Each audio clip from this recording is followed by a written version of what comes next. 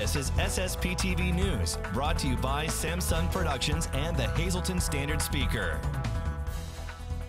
Designing a great day in Hazleton, the Dominican House is ready to welcome some big designers from New York at a fashion show this week. Hello friends, thank you for watching. I'm Ken Cara, and here's your Monday headlines from SSPTV and the Hazleton Standard Speaker. State Police need your help to find a missing Hazel Township man. 30-year-old Travis Fanning was with his father around noon on Thursday and was last seen when he was dropped off at Groceries Plus on Vine Street in Hazleton. He was observed on surveillance video at the Fine Wine and Good Spirits store on North Church Street around 1:39 p.m. Fanning was wearing a dark maroon hooded sweatshirt, blue jeans, and carrying a black backpack. Anyone with information on Fanning's whereabouts is asked to call State Police in Hazleton at 570-459-3890. It was an early gift for the city of Hazleton. Today, the Hazleton Housing Authority presented a check for more than $50,000 to Hazleton Mayor Jeff Cassat. Authority Chairman Charles Gennaro called it a pilot check. Pilot stands for payment in lieu of taxes. We get a lot of amenities from the city. We have protection from the city. And we have a good working relations with the city. So we're only too happy to give them what we can in lieu of taxes. Any income that the city gets helps us in some way. You know, we are strapped at this, especially at this time of the year, and this helps us get through, and provide the services that are needed through the citizens. The check comes at a time when the city is in the midst of finalizing a budget for 2019. This will be a happy Thanksgiving for more than 1,000 families thanks to an annual food distribution event over the weekend. Our Janine Lassant went Facebook Live on Saturday from Our Lady of Grace Church in Hazleton as all these bags of food were handed out to those in need. The free distribution was made possible by the Commission on Economic Opportunity, Catholic Social Services, United Charities, and Faith Assembly of God Church. Organizers say that the need increases each year. Food distributions are held each month with larger distributions for both the Thanksgiving and Christmas holidays. Another annual tradition took place on Saturday at the Laurel Mall. Santa Claus arrived at the Laurel Mall via the Hazel Township Volunteer Fire Company fire truck. He was then escorted into the mall with the help of mall security and members of the Fabergé Follies Dance and Tumble Studio. The Grinch tried to upstage Santa and actually had the nerve to sit in Santa's chair, but he was soon escorted out of the mall by property manager Rocco Aruzzo and security. Santa then took up residence for the good little boys and girls who were waiting patiently to tell them their Christmas list. Santa will remain at the Laurel Mall, and photos will be available for purchase now through Christmas Eve. Have you ever wanted to see a fashion show in New York City? This Sunday, two famous designers are bringing their fashions here to Hazleton, and you're invited. This special event is called Fashion Show Beauty with a Purpose, a fashion show to benefit the Dominican House of Hazleton. Well, this fashion show, we are really excited to invite everyone to come and enjoy us because we are bringing two of the most famous fashion designers of the city of New York. They are Victor Lopez and Eduardo Rosario. They are really excited to come here for the first time on Hazleton, and they want to meet everyone. Especially, they are going to be on this Sunday, November 25. Starting at 5 o'clock in the afternoon. This is a great opportunity for everybody in the community to get out and participate with the community together.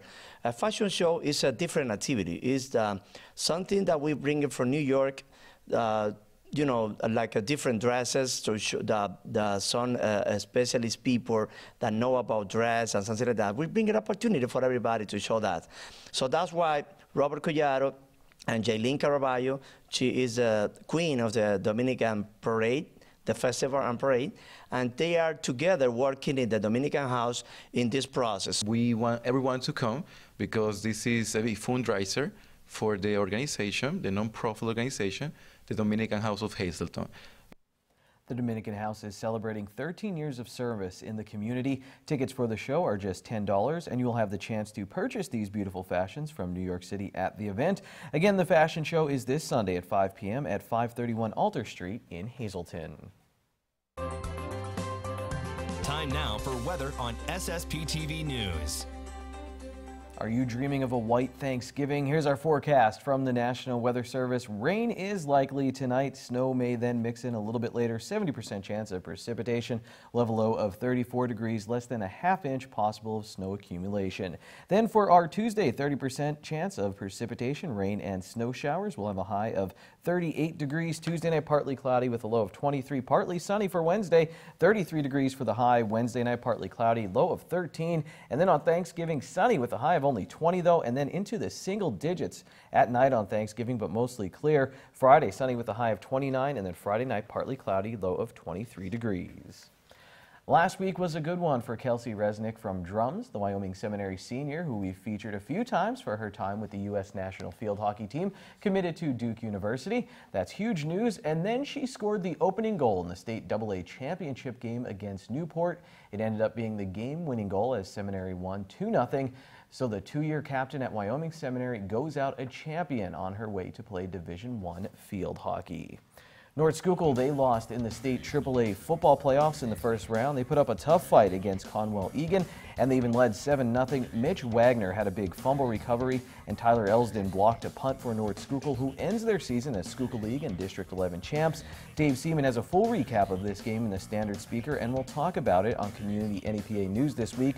The Wilkes-Barre-Scranton Penguins lost 2 games to Charlotte at home over the weekend, and that's the SSPTV Standard Speaker scoreboard.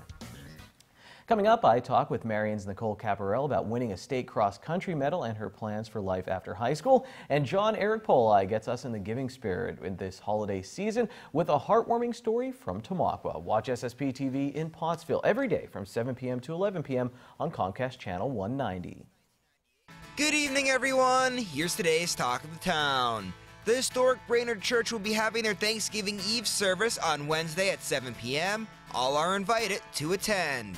And also this Wednesday, St. John Bosco Church in Cunningham will be having their annual Community Thanksgiving Eve prayer service at 7 p.m. Refreshments will follow the service. All are invited. And this Saturday, there will be a Santa's Workshop, Craft, and Vendor Show at the Butler Township Community Center from 10 a.m. until 2 p.m. Come on out and support your local craft and vendors. And that's today's Talk of the Town.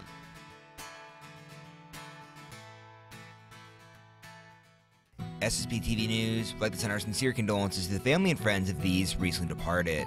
Robert R. D. Vigili Sr. of Medford, New Jersey. Mass will be Wednesday at 10 a.m. at Annunciation Parish at St. Gabriel's Church.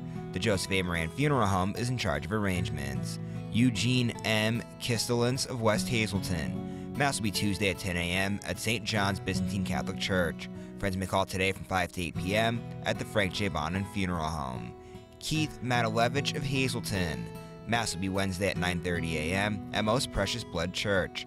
Friends may call Tuesday from 5 to 8 p.m. at the Firo Funeral Home. And Laura J. Sosnowski, formerly of Freeland.